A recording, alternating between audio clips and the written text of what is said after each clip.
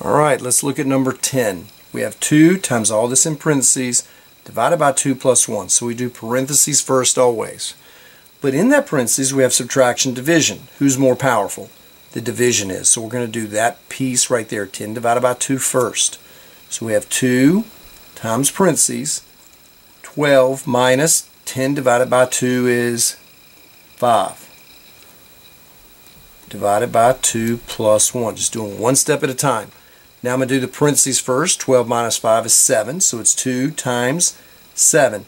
Since I have a single number in there, I can go ahead and drop the parentheses. Divided by 2 plus 1. Now, you have multiplication, division. They're of the same worth. One is not more powerful than the other. So we'll do the multiplication first in this case because it came before that division.